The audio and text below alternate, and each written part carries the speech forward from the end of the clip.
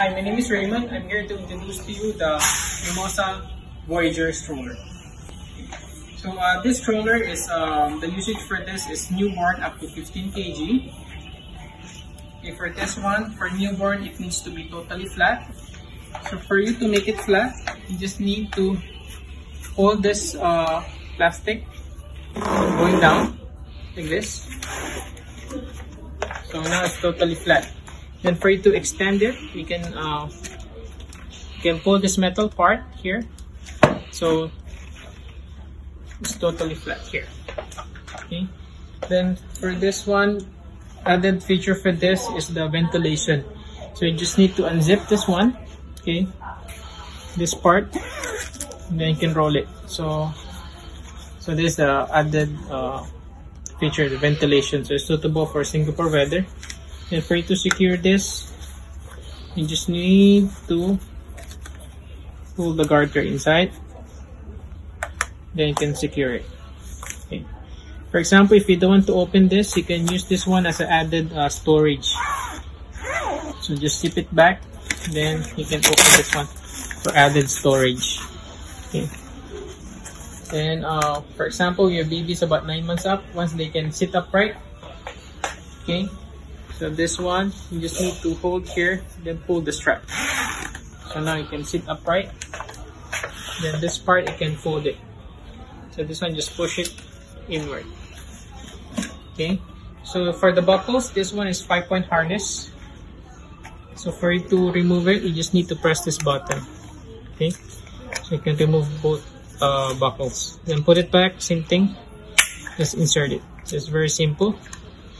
Then again, once your baby can sit upright, usually they like to hold on to something. So this is the purpose of the bumper. So this one you can also remove it. So you just need to press this button. You can remove it one side, or you can remove it on both sides. Like this. Then you can put it back. So just insert it. So you just need to hear the click. Okay, for the canopy. So there's a ventilation here also. You can watch your baby inside once they're sleeping or eating inside. Then you can also extend the canopy. So this one, you just need to unzip this one.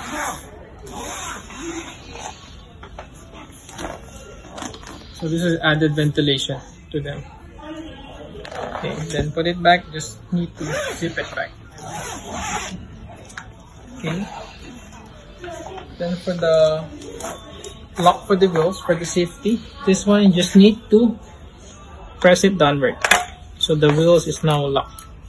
For the front wheels, you can also lock the swiveling. So just position the wheels like this. Then you just press this downwards. So same thing goes with the other side. The main purpose of locking the swiveling is, for example, if you're going downhill, so your stroller will just go straight.